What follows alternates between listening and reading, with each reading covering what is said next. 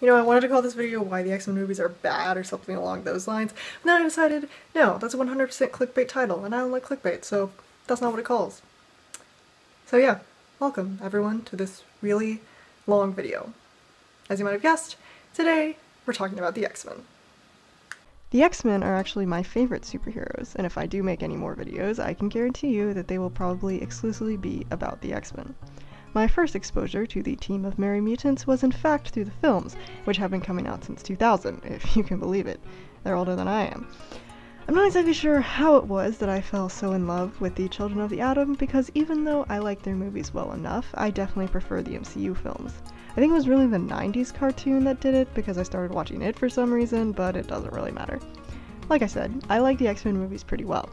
I genuinely enjoyed almost all of them on my first viewing, and I still really like most of them, my personal favorite being Days of Future Past.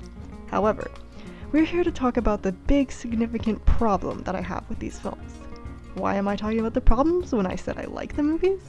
Well, you see, I got into comic books. Now, first and foremost, my intention is not to be like those people who are like, it's not like the comics, so it's terrible, bleh, or whatever. No.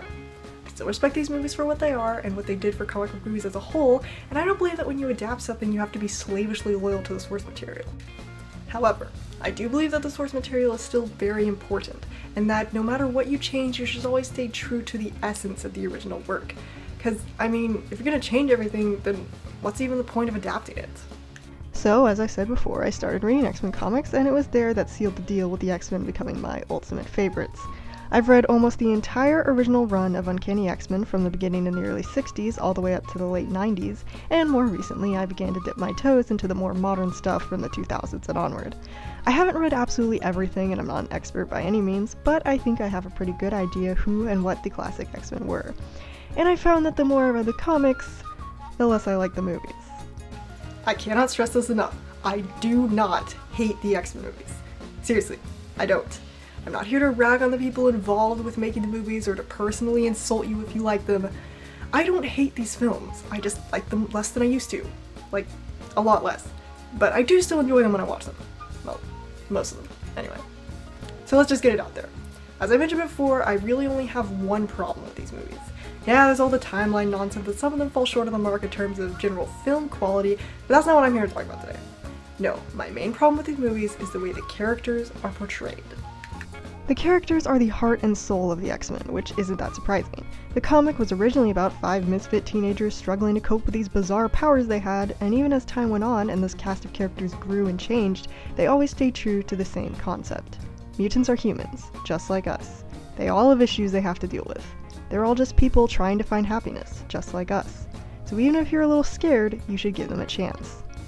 And that message was super easy to accept and understand because there were so many awesome characters.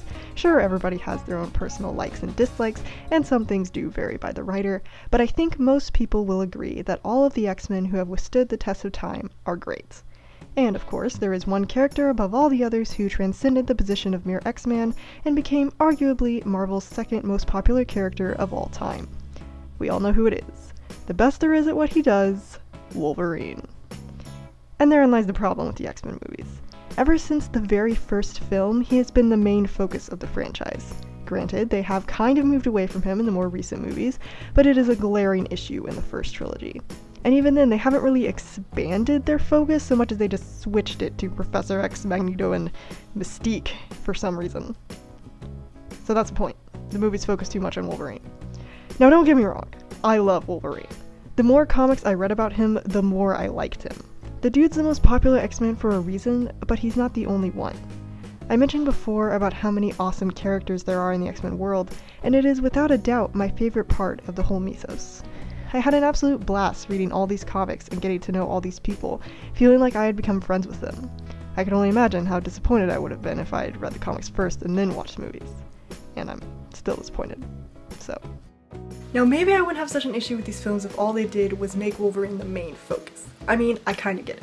When you have such a large cast, it's hard to focus on everyone and give them the attention they deserve. If they decided to simply latch onto him and make him the main protagonist, then fine. Still doesn't really go with the whole team thing and all that, but whatever. The problem is that isn't what they did. No, they flat out damaged the personalities of the other X-Men and adapted them horribly. Pretty much all of the characters in the X-Men movies range from almost unrecognizably changed to almost the same but not quite to actually pretty accurate. Unfortunately, the largest majority fall into the almost unrecognizably changed category. The main exceptions, in my opinion, are Magneto and Wolverine, so I won't really be talking about them anymore. I'm going to go through all of the more high-profile X-Men characters featured in the movies and explain why I think they were misrepresented in this adaptation.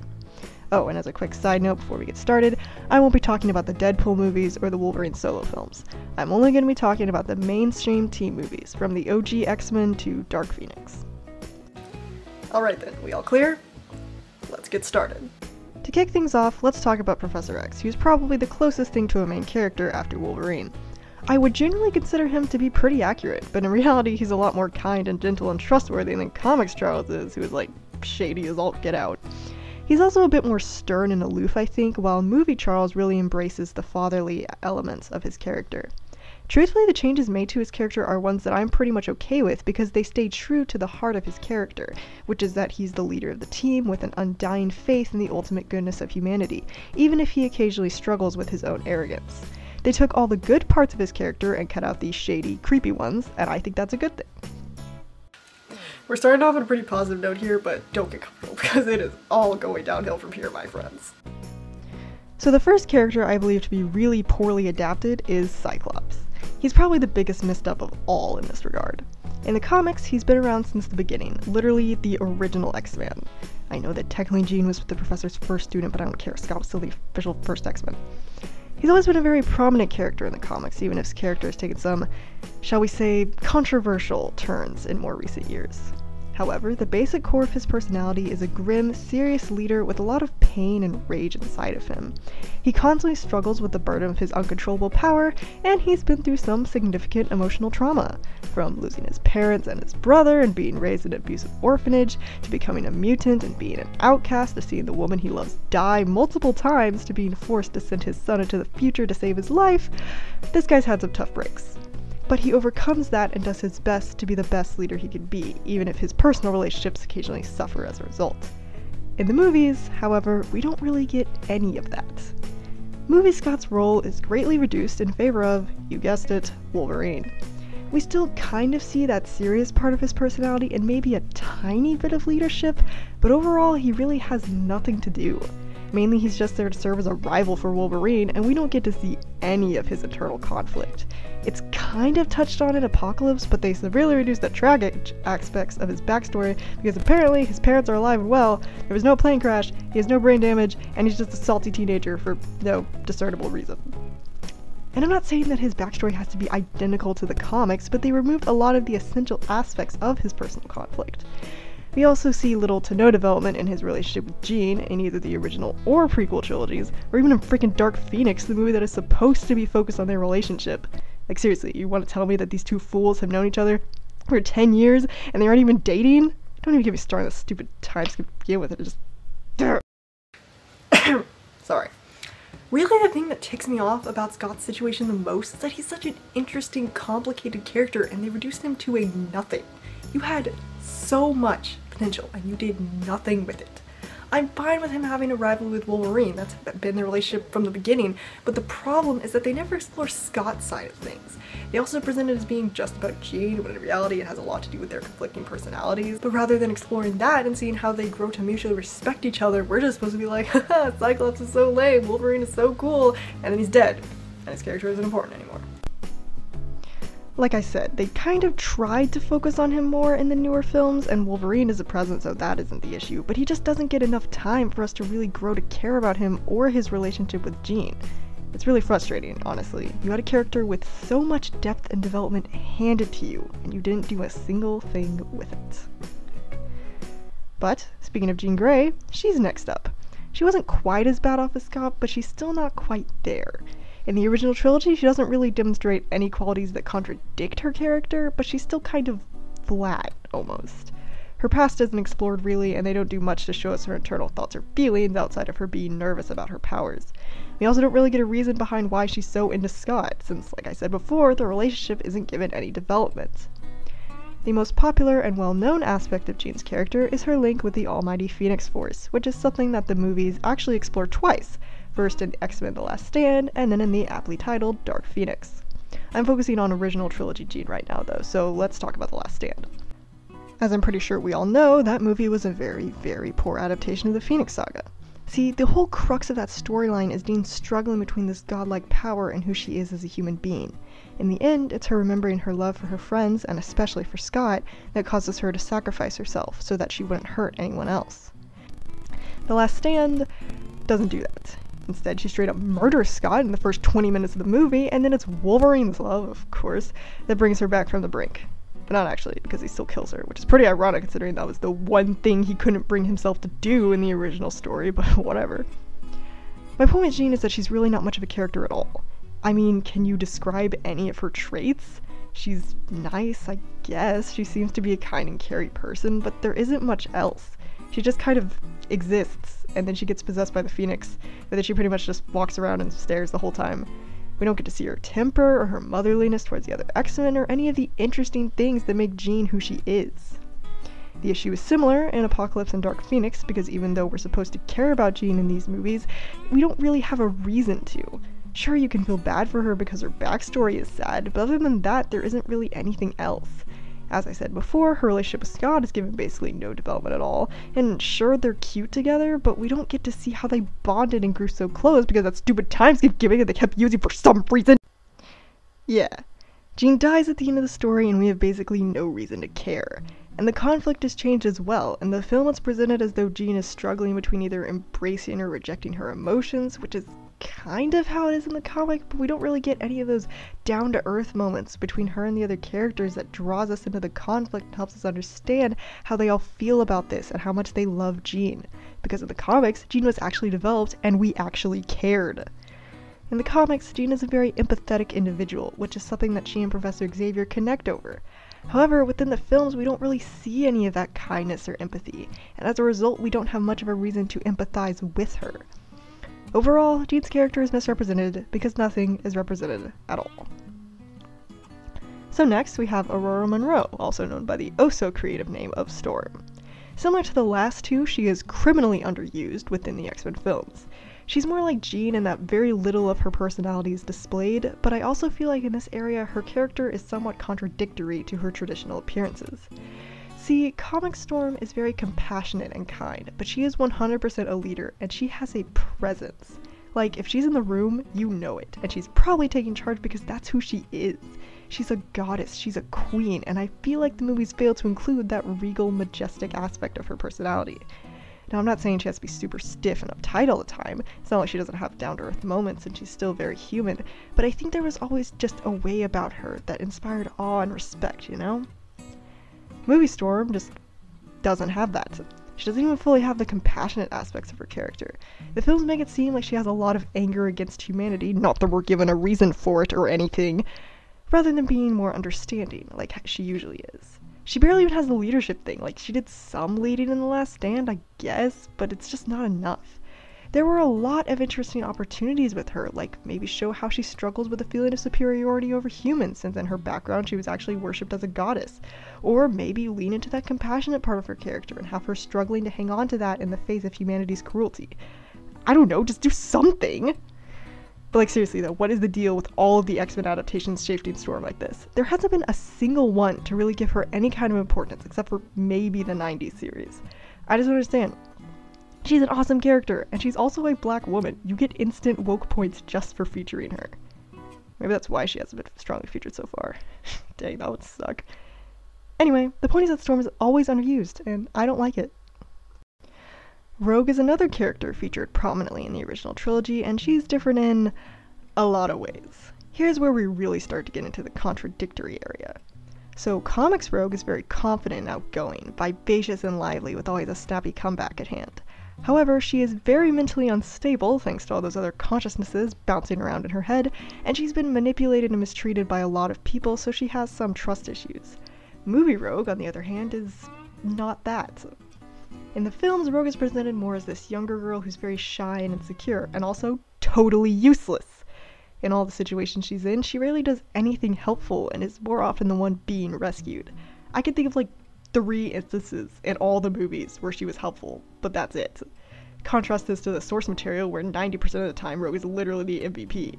Like, okay, I get it if you don't give her flight and super strength because Fox didn't have the rights to Miss Marvel, but that doesn't mean she can't still be a supporting member of the team. I mean, have you seen X-Men Evolution? Go watch it. Seriously. Do it. Watch the show. It's like a legitimately really good adaptation of the X-Men. One of the instances where Rogue's uselessness is most glaringly obvious is in the beginning of The Last Stand. We all know that movie is kind of a hot mess, but I'm talking specifically about the beginning where the X-Men are training in the Danger Room. There's Wolverine, Storm, Colossus, Kitty, Iceman, and, of course, Rogue.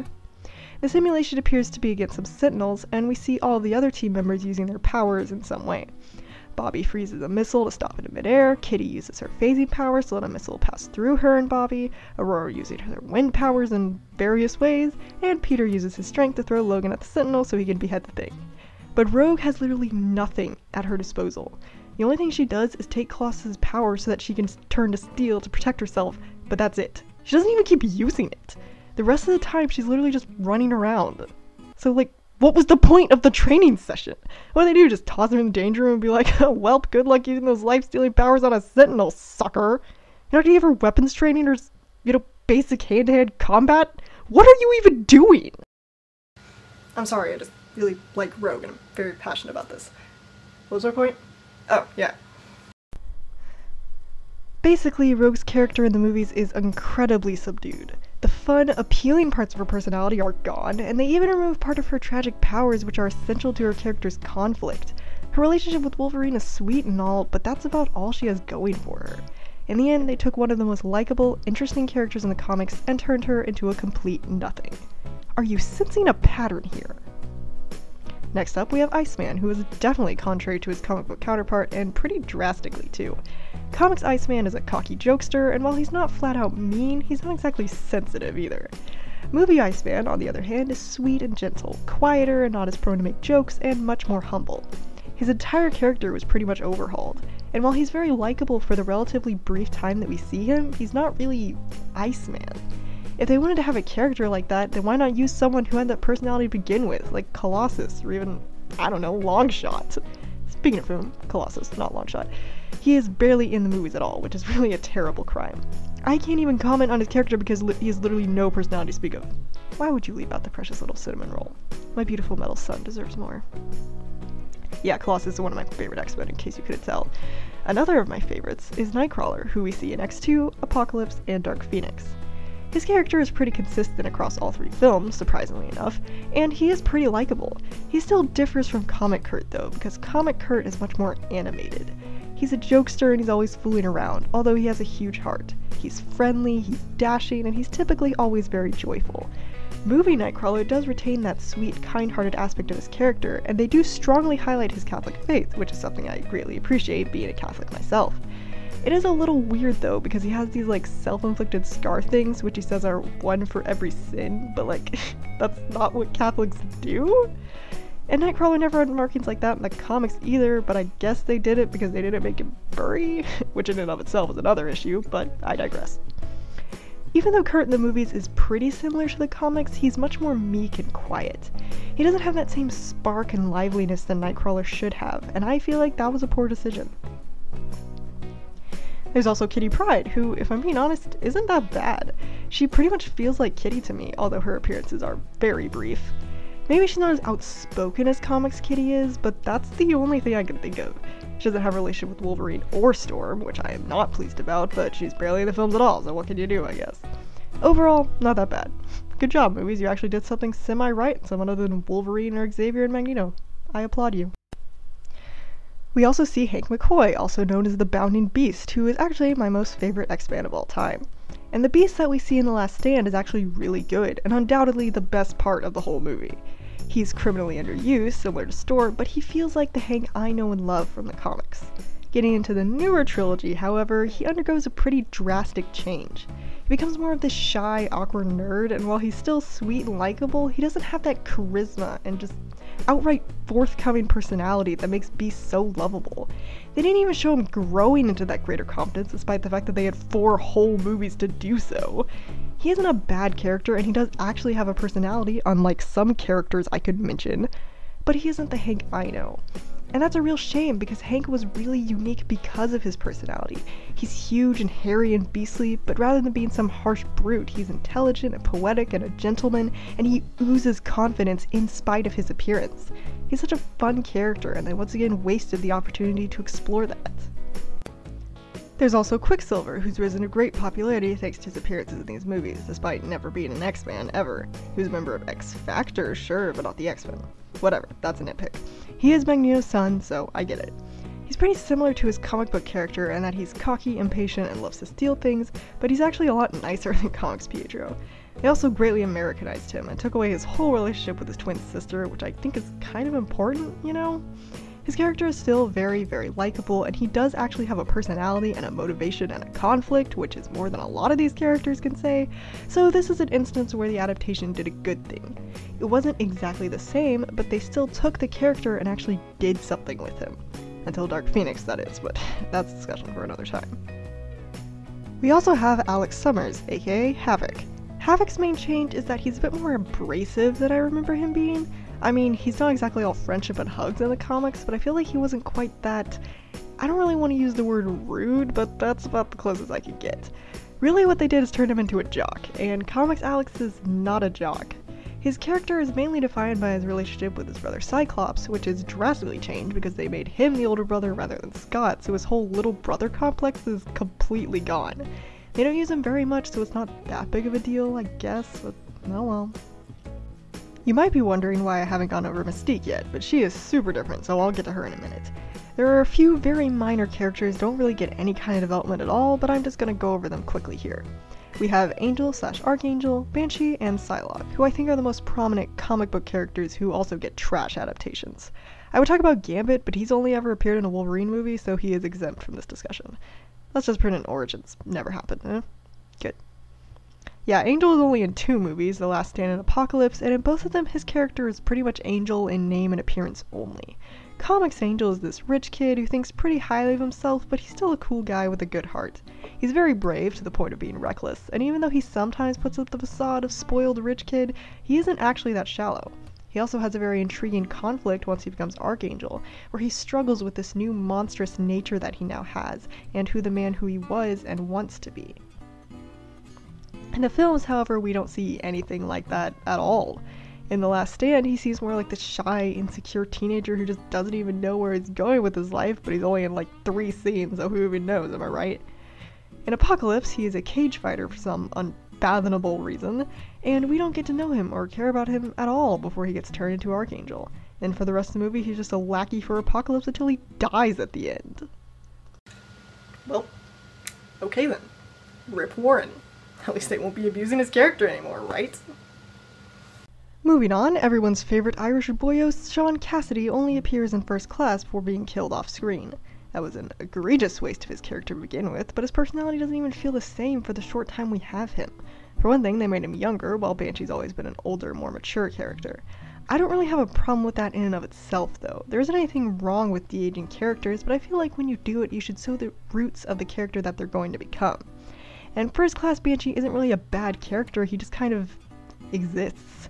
He uses his powers some and mostly stands around the rest of the time. He kind of just feels like a typical teenager and not much else. Sean is a very nurturing character in the comics. He usually looks out for everyone else, so if they had given him a role as like the big brother of the team, that would have been pretty cool. It would have been a lot better than nothing. I know that Banshee is generally considered to be a B-list or even C-list X-Man, but he's one of my personal favorites and he's been around for a long time, and I think he deserves more than he got. Finally, we have Psylocke, who only appeared in X-Men Apocalypse. Yes, I know that she was technically in The Last Stand, but that character doesn't even remotely resemble Psylocke. She has like, what, 1 line? I just don't even count that. In Apocalypse, she's very comic accurate as far as appearance goes. Probably not quite Asian enough, but oh well. But definitely not in personality. Comics Betsy has a very refined air to her. She's regal, kind of like Storm. She's got a lot of class, but that doesn't mean she isn't still tough. I mean, this woman fought off Sabretooth with her ribs broken, and that was before she was a ninja. Overall, I think she has a very strong sense of morality. I know that in some of the more recent comics she becomes more dark and ruthless, but I haven't read those, and even so, I don't think she's ever gone villainous. Villainous, like how she is in this movie. Now I understand that being a Horseman of Apocalypse does not automatically make you evil, since Apocalypse usually manipulates good people or just straight up takes them against their will. In this film, however, Betsy is just like this random ninja lady who just goes along with Apocalypse, doesn't appear to have any issue with his agenda at all. And at the end, she just leaves. No sign of remorse, no hint she might join the X-Men someday, nothing. Similar to Angel, she basically has no personality to speak of. She's just a bodyguard for Caliban of all people, and then she does some cool stunts with Apocalypse, and then she's just gone. Great. Our final main character is probably the one they changed the most, and that is Raven Darkholme, the shapeshifter better known as Mystique. In the comics, Mystique has pretty much always been a villain. She wasn't irredeemable or pure evil, but still a villain. She was kind of like a toned-down Magneto, running her own Brotherhood of Evil Mutants and wanting mutant supremacy over humans. Even though she had her moments, she wasn't about killing people, and honestly, she's kind of a sociopath. In the movies, we get all that in the first trilogy, where she is most definitely villainous and feels pretty much the same as Mystique. I don't understand why they made her naked, of all things, but setting that aspect aside and looking just at her behavior, she's pretty okay. The only other thing would be that she's not really anything more than just Magneto's right-hand woman, while in the comics she was almost always a leader who did her own thing. Actually, up until the films, Magneto and Mystique had never worked together on anything. But whatever, it's not that big of a deal. They've both been prominent members of the Brotherhood, so I get the consolidation.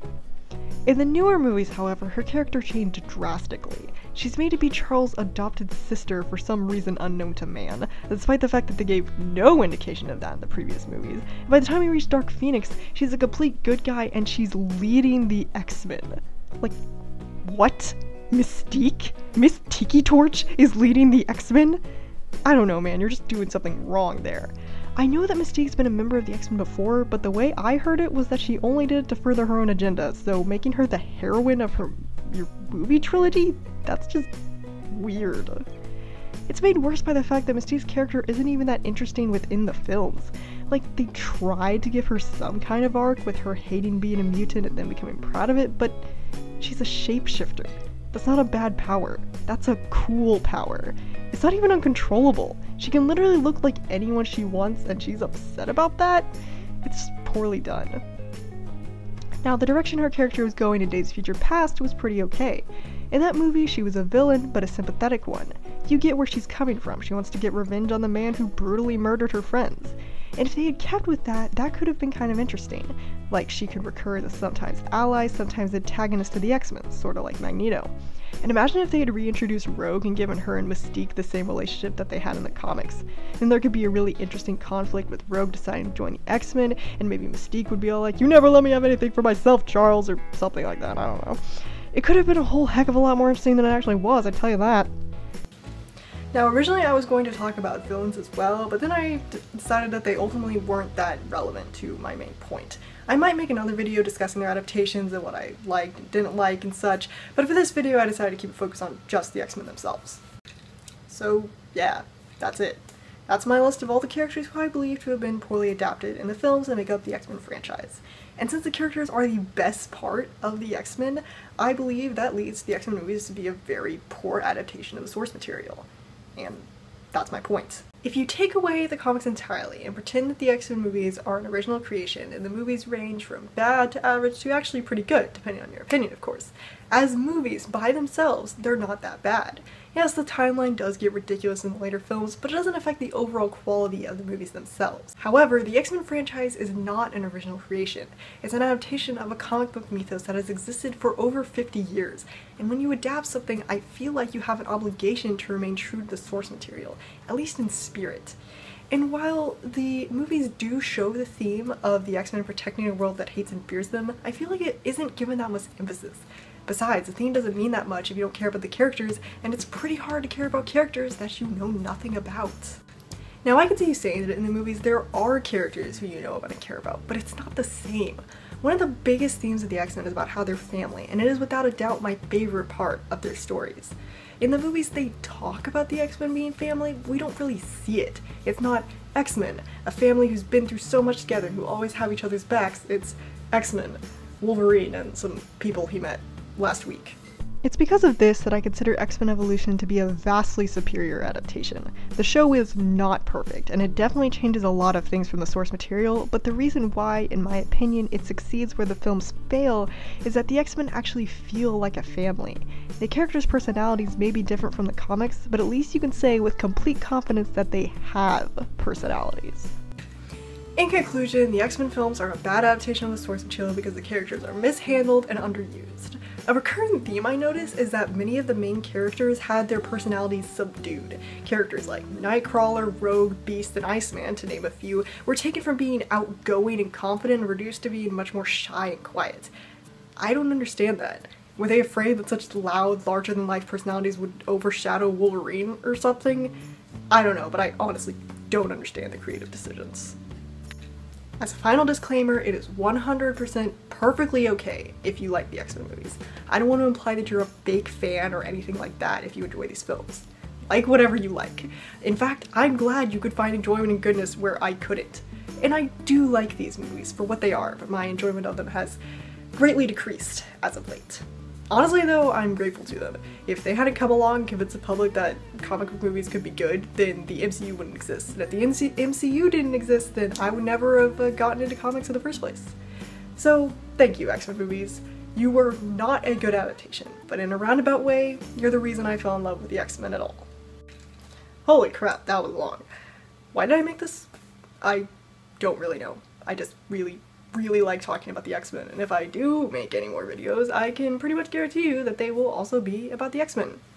I don't really think I have any kind of sustainable schedule of content that I can make to really call this a channel, but if you made it this far, and if you want to stick around, thanks. I appreciate it. Let me know any thoughts you have about this subject. Hopefully, I will make videos at some point, but I'm not promising anything. This video was not that easy to make, and my setup is also terrible. I made this with an iPhone and a $15 microphone and a 10-year-old computer with free video editing software and stock images. So yeah, and also you probably saw me looking at my script back there. Can you tell I'm an amateur? But yeah, I don't know. Thanks again for watching, and I'll maybe see you next time. Bye.